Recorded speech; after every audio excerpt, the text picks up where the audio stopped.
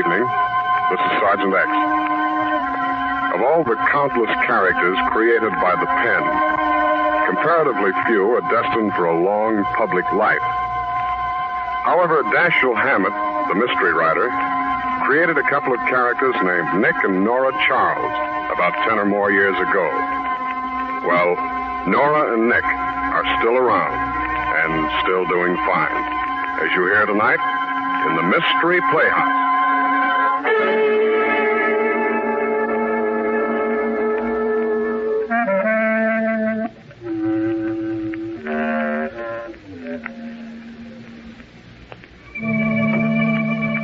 Yes, tonight the Mystery Playhouse is host to Nick and Nora Charles as they appear in another episode from The Adventures of the Thin Man. Well, to begin with, our mystery in the lighter vein is chock full of surprising and unusual occurrences.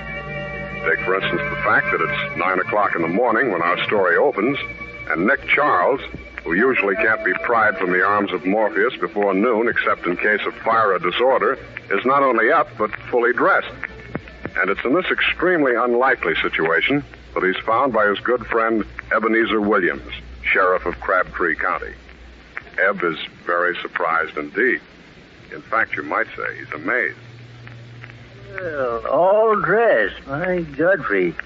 You sure you're all right, Nick? Oh, come in, Eb. I've been going crazy. I've been up all night. What's wrong? Nora's gone. She left the house yesterday afternoon. I haven't heard a word from her since. Oh, so she finally come to her senses. Did she find another fella? Eb, this is serious. I called the police, the newspapers. There's not a trace of her. This never happened before. Oh, take it easy, Nick. Eb, I've never felt so miserable. Well, look at me. No dinner, no sleep, no Nora. Maybe that'll learn you to be nice to your next wife. I don't want a next wife. I want the one I got. You can't get that model anymore. What am I saying? Eb, do you really think she left me? Maybe. Oh, maybe that's the police. Maybe they found the body. Maybe. Shall I answer it? No, I'll face it. I have it coming to me. Hello? Hello. Tell Nora that Wolfie is calling. Who are you? Wolfie, you dope. Well, I'm Nora's husband. Don't worry. You won't be for long. Oh, how do you know? Because I'm the guy she's gonna marry. Who says so? She does. She proposed to me last night. Hey, what is this, a gag? What did you do to my wife? My dear fellow. Hey, come on, you punk, talk. I refuse to listen to such language over a telephone. Oh. Hello? Hello? Who was that? Some idiot Nora promised to marry last night. That ain't possible. She can't be married to two idiots at the same time. The guy screamed just before he hung up. Eb, what could have happened to Nora? Hello? Hello? This is Leo. Hello, Leo. What do you want? $200, of course. What for? The mirror, naturally. It's cheap. Well, that's Leo for you. Always a sucker for a beautiful dame. Listen, I don't know anything about this. Well, didn't your wife tell you about me? No. Oh, that's deceptive. Where'd you last see my wife? Leo's. The gathering place of convivial spirits.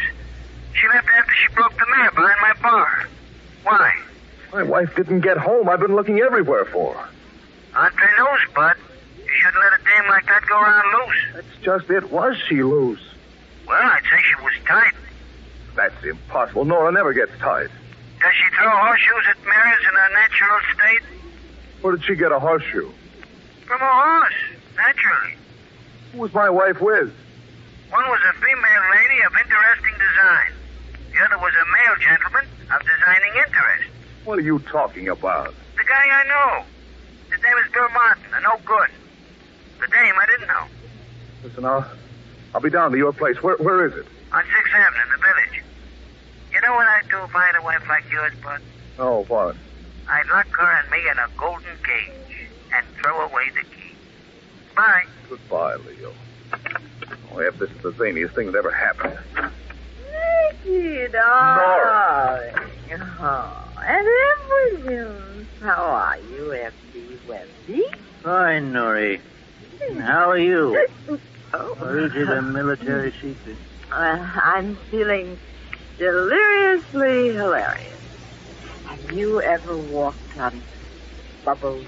No, dear. It requires the greatest delicacy, and it's hard to keep your balance. Kiss me, darling. Nora, what have you been drinking? I didn't touch the drop. All I had was one teeny-weeny cup of tea. Tea? With crumpets. Kiss me. Where were you last night? Kiss me first. There. Now, where were you last night? Last night?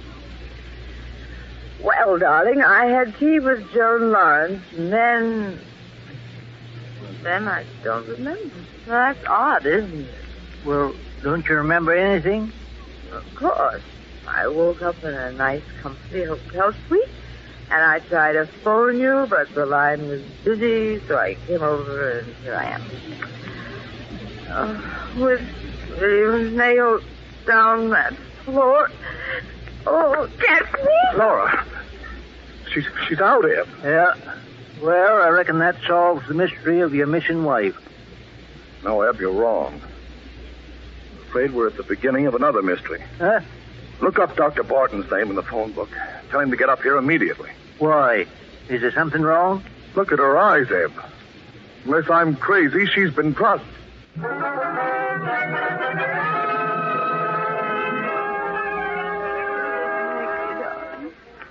Am I dying? No, dear. The doctor said you'll be okay. The doctor? Yes, Nora, you've been drugged. Oh, why should anyone want to do a thing like that to little me? That's what I want to find out. What happened after you had tea with Joan Lawrence? I don't know. In your bag, we found a key to a suite in the Wilson Hotel. You remember registering there? No, I woke up there. Where'd you go between the time you had tea with Joan and the time you woke up? I've no idea. Do you remember going to a joint called Leo's? The gathering place of convivial spirits? Sounds delightful. Was I there? I reckon so. You broke the mirror behind his bar with a horseshoe. Now, what made you do a thing like that? Well, I can't imagine it. But I do remember one thing. There was the nicest man with me and Joan. Wolfie? No, I don't remember anyone named Wolfie. Well, you should, dear. You asked him to marry you. You know, I must have had a wonderful time. Tell me more. You know a fellow named Bill Martin? That's him. He's the nicest man. Joan knew him. He's in business with her husband. Darling, did you call Joan? Yes, baby. No one answers at her apartment. Well, that's funny. Nick, do you think something happened to Joan? I don't know, darling. But I don't think you were drugged by accident. We're going to the Wilson Hotel and check that key you had.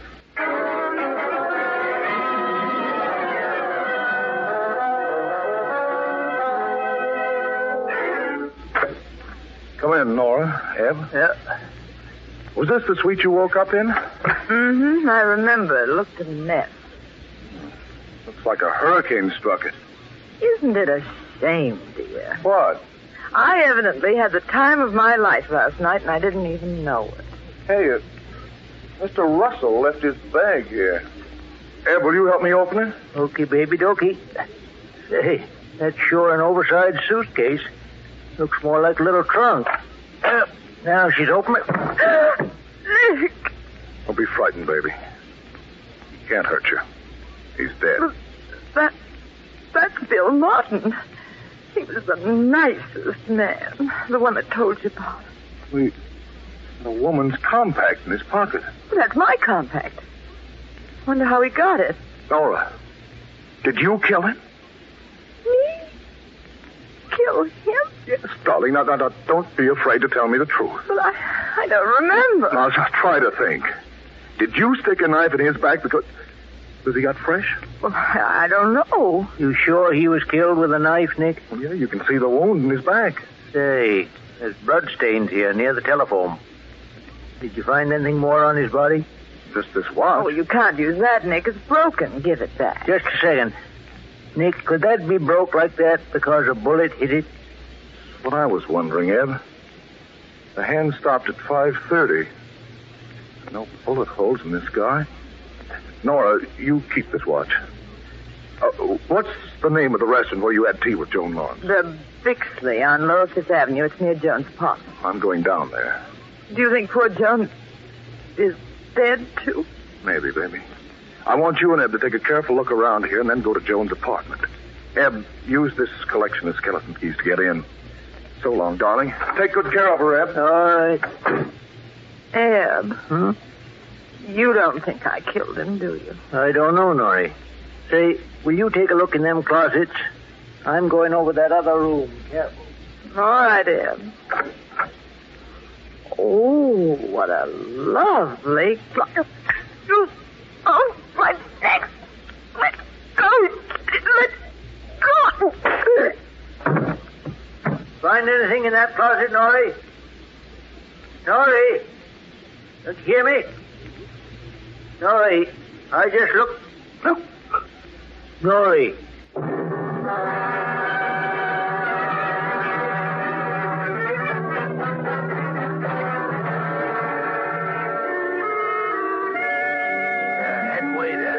Said you wanted to have words with me. Yeah, that's right. Were you on duty in this restaurant about 5 o'clock yesterday afternoon? Yeah. Hey, ain't you Nick Charles? That's right. Don't you remember me? Rayfield, the rat. Of course, I sent you up, didn't I? Yeah. I could have got 50 years, but you only let me get 10. Gee, you changed. You used to be a good-looking young fella. Well, I hope you've changed, too, Rayfield. Here, will you take a look at this picture in my wallet? Some doll. That's my wife. Did you serve her yesterday? What does the rest of her look like?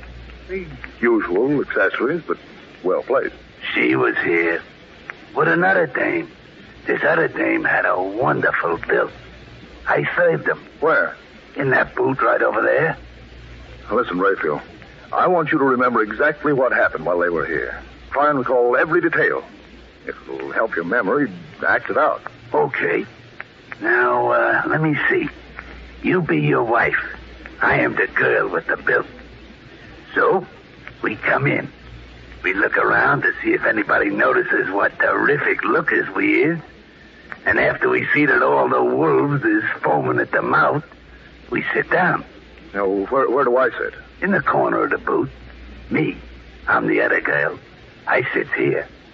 So another person joins us. A guy named Bill. Very good looking. Bill Martin? Yeah, that's his name. He ordered cocktails. Now listen carefully. Did you see Bill Martin put anything in the girl's tea? No. But an hour later, they was all still here. Bill had lots of drinks, and they was all laughing like things was hilarious.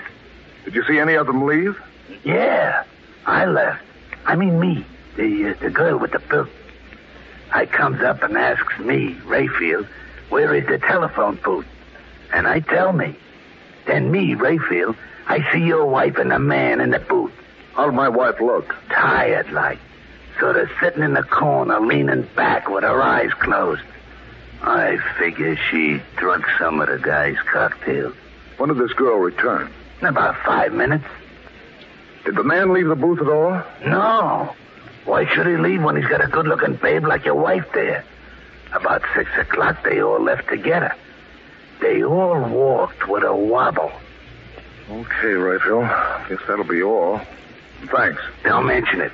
And if you need my help again, be free to call on me. Nothing's too much for the guy what set me up the river for 10 years.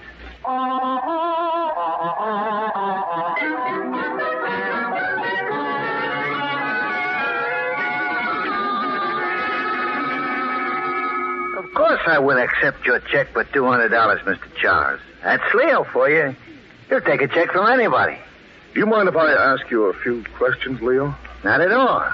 I personally am a convivial spirit, and I like conversation. At what time did my wife break that mirror? At precisely 2 a.m. What makes you so sure? I was waiting to hear the war news. You know, they have it on the radio every hour. Bill Martin and this girl were with my wife all the time? Yeah. Why did you say Bill Martin was a no-good? Did you ever hear of Pedro Gonzalez? Sure, he used to have a bootlegging mouth. It's black market now. This guy, Bill Martin, was connected with him. He tried to sell me some tax-free liquor once. Leo, can I use your phone? Sure, go ahead. Take a tip from me, pal. Don't fool around with Gonzalez. He ain't no convivial spirit. I'm just trying to find out if Martin drugged my wife. Hello? Hello, Eb. How long have you been there at Jones' place? Oh, a few minutes, Nick. Say, I'm glad you called. The killer was hiding in one of the closets. Did you get him? No, the killer got us. What? He socked Nora on the head.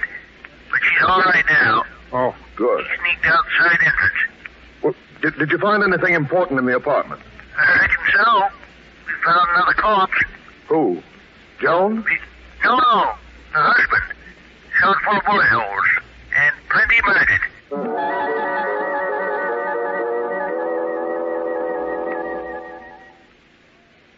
Yeah. All right, I got you, Nick. All right, Nick, I'll do like you say. All right. Did Nick find the killer, Eb? No, but he was telling me about the information he dug up. What are you doing there, Eb? Just looking at this corpse's pocket, Nora. There's a bullet hole into it. I didn't notice that before. Is it important? Maybe. Now, that's the vest pocket, where a fellow usually carries a watch. You know, I think this fellow was not only killed, he was robbed by Godfrey. Eb, did you notice that banjo clock on the wall? Well, what about it? It stopped at 2. And the reason it stopped is because there are a couple of bullet holes in it. Look. Oh, Joan, darling. Hello, Nora. Oh, I've got the most awful headache. Gilbert, what happened to him? Don't try to put yourself together. Your husband's been murdered. We found him here like that. Now, dear. Oh, Nora, this is awful. There, now. Nick and our friend Ed Williams is working on this case. Now, if you can keep a grip on yourself, you can help us. Well, I'll be all right, Nora. I was afraid something like this was going to happen. That's why I wanted to talk to you yesterday. My husband and Bill Martin, they were in trouble with Pedro Gonzalez. He's a gangster, you know. Yeah, Nick told me all about that. Miss Lawrence, where was you last night? Well, I'm not really sure. It's all very hazy. I woke up only a few minutes ago at the Royal Crest Hotel. Did anything happen to Bill Martin? He's been murdered, too. Oh, no. Nora, he was drugged. Well, then I must have been drugged, too. Well, of course, I see it all now. They drugged us so I wouldn't go home and find them killing Gilbert, and Bill Martin must have known about it. He was very close to them, so they killed him to keep him quiet. Was your husband alive at 2 yesterday afternoon? Well, yes, I had lunch with him. Joan, why'd you murder your husband? What are you talking about? You, Joan. You murdered both of them. No, he's crazy, isn't he? Eb, how could she have done it? It's impossible. No, she drugged you at about 5:15 yesterday afternoon, then left, saying she had to make a phone call. But instead, she come up here and killed her husband. She turned the clock back to 2, put a few bullets into it, come back to the restaurant where you were sitting with Bill Martin. In your condition, Nora, you didn't even know she'd been gone. I don't remember everything, but I do know Joan was with me last night. Sure. She was using you as an alibi. At 2 a.m., the time she wanted the police to believe the murder was committed, she and Bill Martin put you up to throwing that horseshoe into the mirror in back of Leo's bar. But why'd she want me to do a thing like that, Eb? To strengthen the alibi. Ain't that right, Joan? He's out of his head. Am I? You give Nora an extra dose of the drug. Put her to bed at the Wilson Hotel. Now, up to this point, Bill Martin was helping you. Your problem now was to get rid of Martin. I suppose I killed him, too. You told him to call Nick's place, act like a goon, and use the name Wolfie. The object was to see if Nora was home yet. Well, soon as he finished phoning, you drove a knife into his back. Nick even heard his scream. Listen, if I'm such a clever killer, why'd they ever pick on Nora to have tea with me? Because you knew after your husband was found dead that Nora would get Nick interested in the case. It'd be simple to hint that Bill Martin got some hoodlum to do it. Martin would appear especially guilty, since he was dead also. All right. Get him up, both of you. I'm getting out of here. If any of you try to follow me, you'll be killed. Goodbye. Hello. Nicky! I just clipped her lightly on the chin, darling. Guess what? Eb solved the whole thing. She's the killer. Well, of course, baby. I knew it all along. Now, how did you figure it out? Darling, you know I never discuss such things outside our bedroom. Wait till tonight. Why can't you ever tell me how brilliant you are in broad daylight?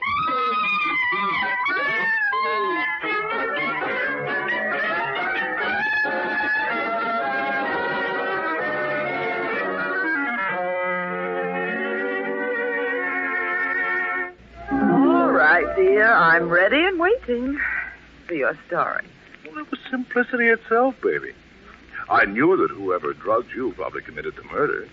There were only two suspects, Martin and Joan. And since Martin was dead, it had to be Joan. Right. I was afraid for a while that Joan was dead, too. I'd have to investigate Gonzalez. Joan confessed that she did it for her husband's insurance. Martin was in love with her and so was a willing accomplice. Did you miss me last night, dear? Well, not at all. You big liar. Eb told me what you said. I ought to stay away more often. It'll make you appreciate me. Better not try it, or I'll stay away nights, too. What about me did you miss most of all, Mickey? The way you say good night. Oh. Well, then. Good night, Mickey, darling.